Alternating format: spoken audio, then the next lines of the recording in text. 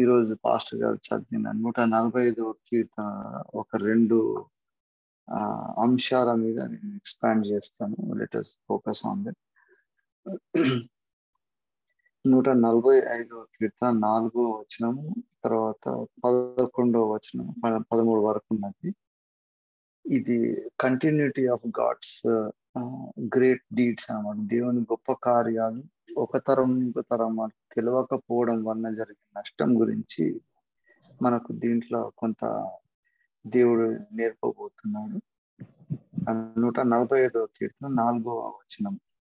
ఒక తరము వారు మరి ఒక తరం వారి ఎదుట నీ క్రియలను కొనియాడుదురు, నీ పరాక్రమ క్రియలను తెలియజేయుదురు. దాంట్లోనే 11వ వచనము. ఆయన రాజ్య మహోన్నత ప్రభావము ఆయన బలమును నరులకు తెలియజేయుటకై నీ భక్తులు నీ రాజ్య ప్రభావం గూర్చి చెప్పుకుందురు, నీ శౌర్యమును గూర్చి పలుకుదురు. అది ఏ రాజ్యం అంటే నీ రాజ్యము శాశ్వత రాజ్యము, నీ రాజ్య పరిపాలన తరతరములు నిలుచును. సంఘంలో కూడా దేవుడు ఒక సంఘము దేవుని రాజ్యం అని చెప్పవచ్చు. లోకమంతా కూడా సైతాన్ చేతిలో ఉన్నప్పుడు సంఘం మాత్రం దేవుని ఆత్మ చేత నడిపింపబడాలి. అయితే ఆ రాజ్య పాలన తరతరంలో ఉండాలంటే చేయాల్సింది ఏంటంటే 4వ వచనం ఉంటుంది. ఒక తరం వారు మరి ఒక తరం వారి నీ క్రియలను కొనియాడుదురు. సో ఇక్కడ దేవుని గొప్ప కార్యాలు, దేవునికి చెందవలసిన ఘనత మనము ఒక తరం ఇంకో తరం చెప్పుకుంటూ పోయినప్పుడు దేవుని ఎట్లా భయభక్తులు కలుగుతుంది. అయితే ఒక తరం ఇంకో తరం వారికి మన తరం ఇంత గొప్పది అని వాళ్ళ గొప్పలు చెప్పుకోవడం వలన వచ్చే తరం వాళ్ళు ఏం చేస్తారంటే వాళ్ళ తల్లిదండ్రుల గొప్పతనం గురించి ఆలోచిస్తారు. దేవునికి చెందాల్సిన ఘనతను దేవుని ఘనపరుచుకుంటూ ఒక తరం ఇంకో తరం వరకు దేవుని గొప్ప కార్యాలు చెప్పుకుంటూ పోయినప్పుడు ప్రతి తరం వారు కూడా వాళ్ళ పితరుల మీద ఉన్న ప్రేమను, దాని వెనుకున్న గొప్పతనానికి కారణం దేవుడే అనిపించినప్పుడు దేవుని మీద ఎక్కువ ప్రేమ కలుగుతుంది.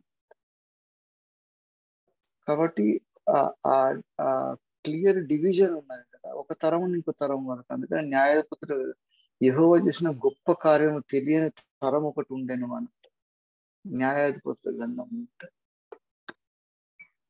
సో ఒక జనరేషన్ నుంచి ఇంకో జనరేషన్ వరకు దేవుని గొప్ప కార్యాలు తెలియనప్పుడు సంఘంలో కూడా కంటిన్యూటీ ఆఫ్ గాడ్స్ గైడెన్స్ అనేది డిస్టర్బ్ అయిపోయింది. అట్లా జరిగినప్పుడు ప్రతి దగ్గర మన బైబిల్లో చూస్తా ఉంటాం. అట్లా జరిగినప్పుడు దేవుడు ఏం చేస్తాడంటే మొత్తం జలప్రలయం తెచ్చి నోహ కుటుంబాన్ని ఒక్కదాని నుంచి మిగతా అంతా డిస్ట్రాయ్ చేస్తాడు.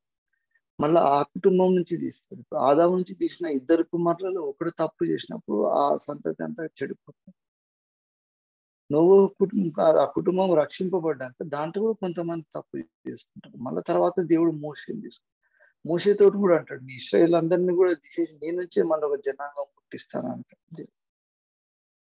సో ఈ క్లెన్జింగ్ ఆ ప్యూరిఫికేషన్ అనేది ప్రతి తరము ఇంకో తరము దేవుడు చేస్తూ ఉంటాడు.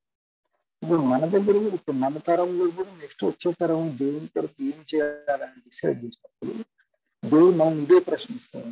What legacy you have observed from the past. మీ ముందు జరిగిన చరిత్ర నుంచి మీ దేవుని గొప్ప కార్యాలు చూసినావా, లేకపోతే మీ పితరుల గొప్ప కార్యాలు, లేకపోతే మీ తాత మీ తండ్రి అన్నదమ్ముల గొప్ప కార్యాలు? సో ఇది వచ్చినప్పుడు తప్పకుండా దేవుని మనం మెజర్ చేసేది ఏంటంటే అందుకని ప్రతి పని చేసినాక దేవుని మహిమపరుచుతారు అనమాట. కీర్తన గ్రంథం ఎన్నోసార్లు ఆయన కృప నిత్యం ఉండడు, ఆయన చేసిన గొప్ప కార్యాల గురించి ప్రశంసిస్తాం మనం. అది లేని టైంలో జరిగే ఒక ముఖ్యమైన ఈ డిఫరెన్స్ ఎందుకు వస్తుందంటే ఏ తరం వాళ్ళైనా కూడా ఫ్యూచర్ ఏముంటది అని ఆలోచించి మాట్లాడతారు. మనకు అది విశ్వాసులు అందరి ఒక విశ్వాస వీరుల గురించి ఒక మనకు ఉంటది కదా, విశ్వాస వీరుల జాబితా ఉంటది కదా, హెబ్రీ పత్రికల రాసి ఉంటది. దాంట్లో అబ్రహాం మనం తీసుకుంటే అబ్రహాం కూడా ఇదే పాయింట్ లో ఉంటుంది అన్నమాట. అబ్రహాం ఫ్యూచర్ ఎట్లుంటది అని ఆలోచించి దాని ప్రకారం దేవుని కొని ఆడుతుంటాడు. అబ్రహాం ఏమంటాడంటే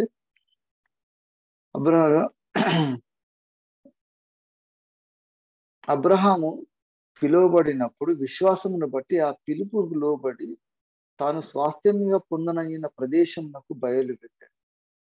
మరి ఎక్కడికి వెళ్ళవలను అది ఎరుగకనే బయలువెళ్ళాడు. విశ్వాసమును బట్టి అతనితో కూడా వాగ్దానం ఇస్సాకును యాకోబును తీసుకొని గుడారంలో నివసిస్తున్నట్టు ఆ వాగ్దాన దేశంలో ఉండేది. ఇక్కడ మన ప్రతి మనిషిలో ఉన్న సైకాలజీ ఇక్కడ చెప్తున్నాడు. అదే హెబ్రీ 11వ అధ్యాయంలో ఉంటది. 11:15లో రాసి ఉంటది. వారు ఏ దేశము నుండి వచ్చిరో ఆ దేశమును జ్ఞాపకం ఉంచుకున్న ఎడల మరలా వెళ్ళుటకు వారికి వీలు కలుగును. అయితే వారు మరి శ్రేష్టమైన దేశం అనగా పరలోక సంబంధమైన దేశము కోరుచున్నారు. అందుచేత తాము వారి దేవుడనని అనిపించుకుంటకు దేవుడు వారిని గురించి సిగ్గుపడడు. ఏలైనగా ఆయన వారి కొరకు ఒక పట్టణం సిద్ధపరిచి ఉన్నాడు. సో ఒక మనిషి బిహేవియర్ ఎట్లుంటది అంటే అంటున్నాడు కదా, ఏ దేశం నుండి వచ్చిరో ఆ దేశం జ్ఞాపకం ఉంచుకున్న ఎడల మరలా వెళ్ళుటకు ఆ వీలు కలుగును. ఇది మనం ఫిజికల్ గా తీసుకోవడానికి వీలు లేదు. ప్రతి ఒక్కరికి ఈజీగా అర్థం అవుతుంది కదా. ఇప్పుడు వాళ్ళు పరదేశులమని అనుకుంటున్నారు. అబ్రహాం కూడా ఉన్న ప్లేస్ నుంచి వాగ్దాన దేశంలోకి పోవాలని అనుకుంటాడు. ఆ వాగ్దాన దేశం తెలియకనే పోతుంటాడు.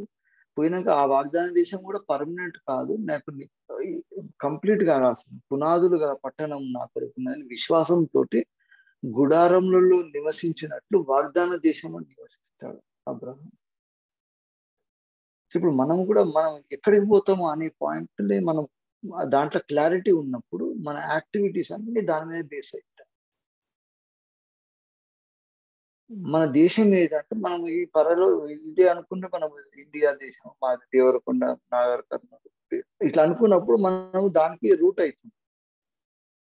కానీ పునాదులు గల పట్టణం మన కొరకు స్థాపించినాడు. మనం ఎక్కడి నుండి వచ్చినామో అక్కడికి పోతామని గుర్తు పెట్టుకోకపోతే అక్కడికి పోలేము కదా. అందుకే ఎంత క్లియర్ వారు ఏ దేశం నుండి వచ్చిరో ఆ దేశంలో జ్ఞాపకం ఉంచుకున్న ఎడల మరలా వెళ్ళుటకు వీలు కలిగి ఉండదు. ఫిబ్రవరి 11, 16లో 15లో. సో ఇప్పుడు మనం ఎక్కడి నుంచి వచ్చినామంటే దేవుడు అన్నాడు ఆత్మ కదా, ఆయన ఆత్మని మనకు అప్పగించింది. శరీరము నరులకు జీవాత్మ అయిన దేవుడు మనల్ని ఆత్మస్వరూపులుగా ఇచ్చింది.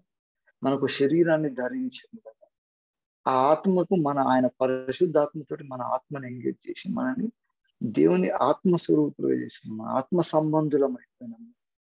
ఆత్మ సంబంధులైనప్పుడు ఆత్మ ఎక్కడికి పోతుందో దాని గురించి ఆలోచిస్తారు. కాబట్టి మనం పరలోకమందుకే పోతాం. మన ప్రసంగిలో రాస్తారు కదా, మన్న మట్టికి వెళ్ళిపోడు, ఆత్మ అప్పగించిన దేవుని యొద్దకు పోవడం. సో ఆ రూట్ మనం క్లారిటీ ఉన్నప్పుడు తప్పకుండా మనం రేపు ఈ ఆత్మ మనం దేవుని సన్నిధికి తీసుకుపోవాలి కదా. ఈ ఆత్మలో నిర్దోషంగా ఉండాలి కదా, ఆత్మను క్లీన్ గా పెట్టుకోవాలనే ఆలోచనతోటి మనం అక్కడికే పోతామని ఆలోచించినప్పుడు పరలోక సంబంధమైన ఆలోచనతోటి మనం ఈ జీవితం గడుపుతాం. అందుకని పరలోకం పోవాలంటే పరిశుద్ధంగా ఉండాలంటాడు. ప్రకటన గ్రంథంలో ఉంటుంది 9వ అధ్యాయం 9వ ప్రకటన గ్రంథంలో 21వ అధ్యాయం 21, 27వ వచనంలో గొర్రెపిల్ల యొక్క జీవ గ్రంథం వ్రాయబడిన వారే దాంట్లో ప్రవేశించరు కానీ నిషిద్ధమైనది ఏదైనాను అని క్యారెక్టర్స్ రాస్తున్నారు. అసహ్యమైన దానిని అబద్ధమైన దానిని జరిగించి వాడు ఎవడైనాను దానిలో ప్రవేశింపడు. అసహ్యమైనది అబద్ధమైనది జరిగించువాడు పరలోకానికి పోవడం అసలు ప్రవేశించడానికి అవకాశం లేదు. ఈ నిషిద్ధమైనది, అసహ్యమైనది, అబద్ధమైనది 3 కూడా సైతానులు ఉన్న క్యారెక్టర్స్. అబద్ధాలు అంటే పర్ఫెక్ట్ గా అనమాట. ఎమోషనల్ గా చేయాలంటే అబద్ధం చేస్తుంటాడు. అసహ్యమైన కార్యాలు ఈ అబద్ధాలతోటి జరిగిస్తూ ఉంటాడు. నిషిద్ధమైనది ఏంటంటే దేవుని ప్లేస్ లో వాడబోయి కూర్చుంటాడు. అందుకనే ఉంటుంది క్లియర్ గా రాస్తాడు కదా. అంత్య అబద్ధ ప్రవక్త అబద్ధ క్రీస్తు వచ్చినప్పుడు వాడు నిర్దోషమైన నిషిద్ధమైనది పవిత్ర స్థలంలో ఉండకూడని దగ్గర ఉండడానికి వాడు ముందుకు వస్తాడు. దేవుని సన్నిధిలో కూడా దేవునికి ఆరాధించడానికి కాకుండా మనం వేరే వాటిని ఆనర్ చేసుకుంటే దేవుని సన్నిధిలో వస్తాం. వేరేది ఏది ఆనర్ చేస్తున్నాం మనం అంటే మన పితరుల గొప్పతనాలు ఆధారం చేస్తాం. దేవుని సంఘంలో దేవునికి ఘనత కలగకపోవడానికి కారణం ఏంటంటే మనము మన పితరుల ఘనత గురించి మనం దేవుని సన్నిధిలో వచ్చి మాట్లాడుతున్నాం. అది వాటిని చేసిన గొప్ప దేవుని గురించి మాట్లాడినప్పుడు అక్కడ నుండి మనం దేవునికి నిషిద్ధమైనది అర్పిస్తుంటా ఉంటాం. ప్రతి ఆదివారం పోయి అక్కడ దేవుని సన్నిధిలో రొట్టె విరిచినప్పుడు కూడా ఈయన నా కొరకు చనిపోయాడు కదా, నిత్యరాజ్యంలో నా కొరకు ఒక పట్టణం ఏర్పరిచినాను. ఫిబ్రి పత్రికలు ఎంత మంచిగా రాసి ఉంటుంది అంటే ఆ పట్టణం గురించి డిస్క్రైబ్ చేస్తాడు.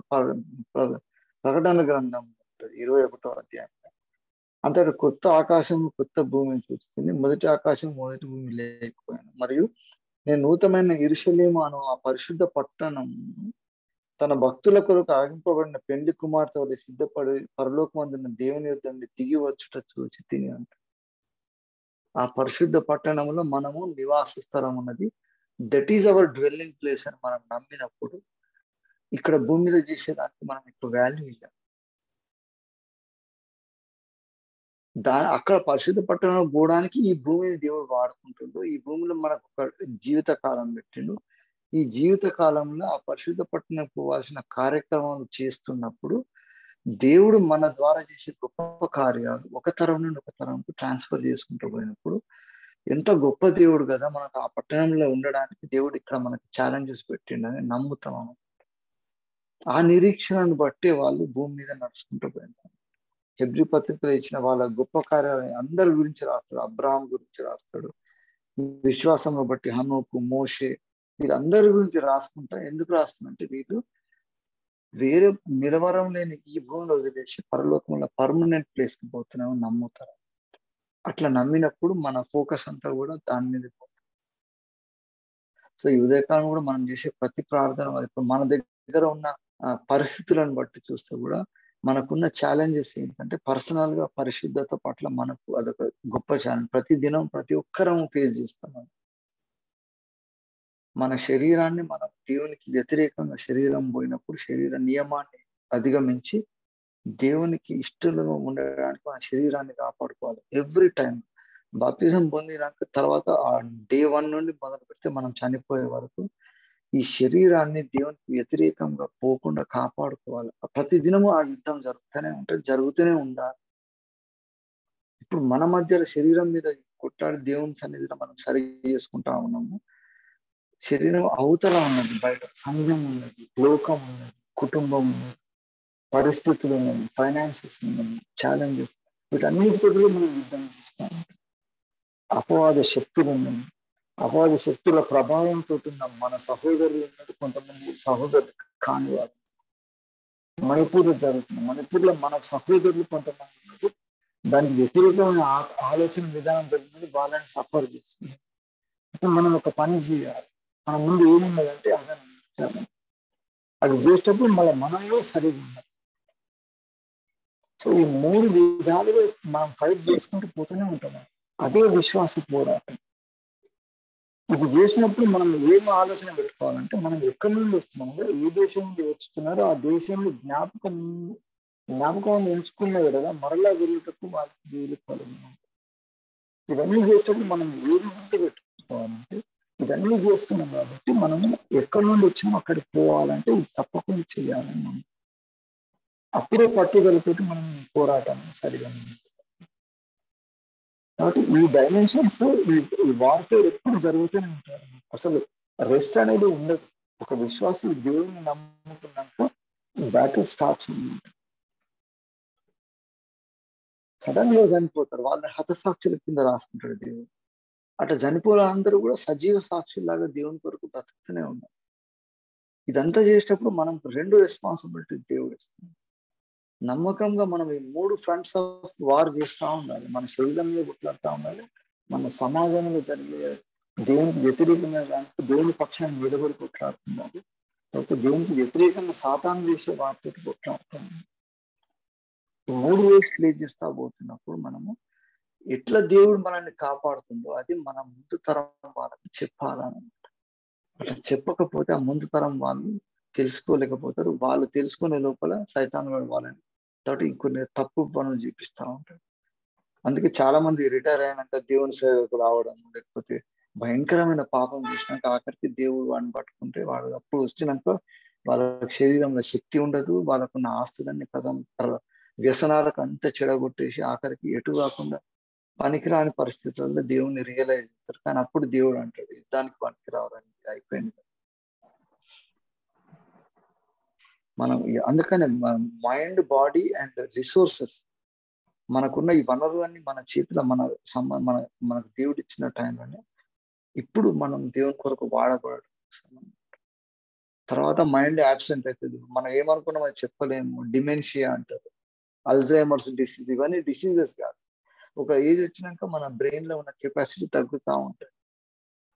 ఇప్పుడు మనకు ఉన్నదాన్ని మనం కరెక్ట్ గా చెప్పగలగాలి. ఇప్పుడు చెప్పలేకపోతే తర్వాత మనం ఏం చేయగలం? ఎంత మీద అయినా కూడా ఆఖరికి సైలెంట్ అయిపోతుంది. అది చెప్పలేక వీలు కాదు. అందుకని బుక్స్ మనం ఏమేమి ప్రతి ఒక్కటి రాస్తా ఉన్నాం. ఈ కాలంలో ఇవన్నీ చేసిన రాజుల గ్రంథం, హిస్టరీ బుక్స్ అన్ని కూడా మోషతోటి రాపించింది దేవుడు.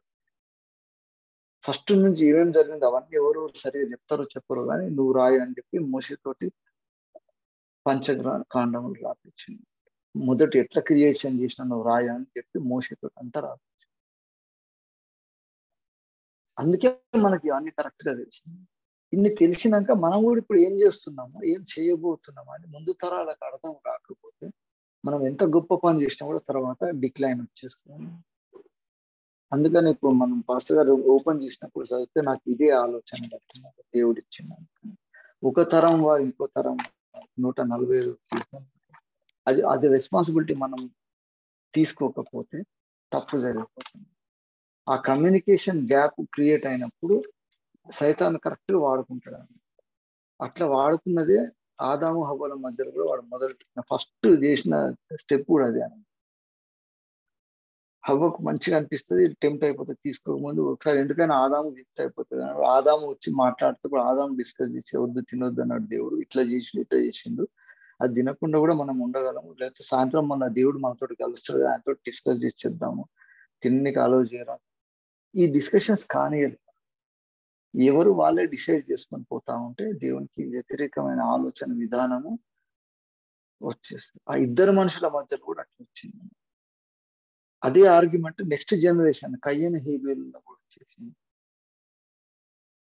కంటిన్యూషన్ అక్కడనే సార్. పండు తిన్న కాడ ఏ ఆర్గ్యుమెంట్ తోటి సైతాను పడేసిండో అదే ఆర్గ్యుమెంట్ తోటి కయ్యను హేబేలు మధ్య బలి అర్పించే అవసరం ఏముంది? శ్రేష్టమైనది ఇవ్వాలంటే పండు కూడా శ్రేష్టమైన కదా, పండు ఇస్తే ఏమవుతుందని చేసి హేబేల్ కయ్యను అనుకుంటారు. కానీ హేబేల్ అట్లా అంటున్నది, వద్దు కాదు, రక్తం అర్పించాలి, బలి అర్పించకుండా దేవునికి ఇస్తే దేవుడు ఇష్టపడాడు, బలి ఖచ్చితంగా చేయాలి అని హేబేల్ అంటుంటాడు. అక్కడ ఐడియాలజికల్ డిఫరెన్సెస్ వస్తాయి. సంఘంలో ఇప్పుడు ఉన్న విభేదాలు కూడా, మనం ఏది చేసినా కూడా దేవునికి మహిమ కలగాలని ఒకటి చేద్దాం అనుకుంటుంటే దేవుని మహిమ ఇదంతా కాదు, సొంత లాజిక్ తోటి ఇప్పుడు సొసైటీ యాక్ట్ ప్రకారం నాకు మెజారిటీ ఉంది కాబట్టి మేము ఇది చేస్తాం అది చేస్తామని సంఘాలన్నీ దేవునికి వ్యతిరేకంగా పోవడానికి కారణం అది. దేవుని చిత్తము సంఘంలో నెరవేరాలంటే, దేవుని చిత్త ప్రకారం నడవాలంటే ఆ వాగ్దానం ఏ విధంగా దేవుడు గొప్ప పనులు చేస్తూ వచ్చిండు అవన్నీ ఈ తరానికి తెలియనప్పుడు ఈ తరం వాళ్ళు సొంత తెలివితోటి ఇవన్నీ తప్పులు చేస్తుంటారు. మన కాన్ఫరెన్స్ ఈ పరిస్థితికి రావడానికి ప్రధాన కారణం అది. ఇది సరి చేయవలసిన పెద్దలు ఇంతకుముందు ఎంత గొప్పగా చేసిండ్రో, ఎట్లా వచ్చింది మన కాన్ఫరెన్స్, మనం ఎట్లా పైకి వచ్చింది ఇవన్నీ చెప్పరు. నేను ఇంత భయంకరమైన పరిస్థితులు ఉన్నప్పుడు కాన్ఫరెన్స్ నన్ను ఆదుకుంటే నేను చదువుకొని ఇంత పెద్ద పాస్టర్ నేను చెప్పడు. పెద్దతనం చూపించుకుంటూ పోతా ఉంటాడు. ఈయన గొప్పతనానికి 10 మంది పోగొడతా ఉంటాడు. ఈయన అదే చెప్తుంటాడు. మనం ఎక్కడికి పోయినామో ఎక్కడి నుంచి వచ్చినామో తెలిసినప్పుడు తప్పకుండా దేవుని కృతజ్ఞత హృదయం, ఆ కృతజ్ఞత హృదయంతో ఉన్న విశ్వాస వీరులందరూ కూడా హెబ్రీ పత్రికలో చెప్పినారు. అందుకని మనం ఎక్కడి నుంచి వచ్చినామో ఆ రూట్ గుర్తు పెట్టుకుంటే అక్కడికి పోతాం కదా తప్పకుండా. మనం ఎక్కడి నుంచి వచ్చినామంటే ఇది దేవుడు ఆత్మ ఇచ్చింది. దేవుని దగ్గర లెక్క చెప్పాలి. ఈ ఆత్మతోటి మనం ఏ విధంగా ఈ భూమి మీద ఈ శరీరాన్ని వాడినాము. అందుకని శరీరం మీద ఆత్మ డామినేట్ చేసి ఆత్మ నియమంతో మనం బ్రతకాలంటే ఈ 2 నియమాలు పెట్టి ఆత్మతోటి నువ్వు శరీరాన్ని డామినేట్ చేసి నువ్వు నా కొరకు బ్రతికితే అప్పుడు నువ్వు దేవుని సన్నిధిని నిలబడ్డప్పుడు చెప్తున్నాను. అందుకని ఆత్మ సంబంధులు అబద్ధికులు కాదు, నిర్దోషం లేని వారు మాత్రమే ప్రవేశిస్తారు. మీతో ప్రవేశించనే ప్రవేశించడానికి. మళ్ళీ ఏదో ఫుల్ టైం గ్రేస్ మినిస్ట్రీస్ అని తెచ్చి దేవుడు ఎట్లైనా కృపగలాడు ఎటువంటివైనా తీసుకోబోతున్నాడు అంత ఒక రాంగ్ సిద్ధాంతం తెచ్చి ఎట్లమైనా భ్రష్టం పైన బతికినా పర్లేదు పరలోకం పోతామని దేవుని భయం లేకుండా సంఘాలు తయారు అంత భయంకరంగా ప్రవేశించరు అని చెప్తారు. అసలు ప్రకటన గ్రంథంలో అంత ఖండితంగా చెప్పుకుంటే మనం ఈజీగా తీసుకుంటాం అనమాట.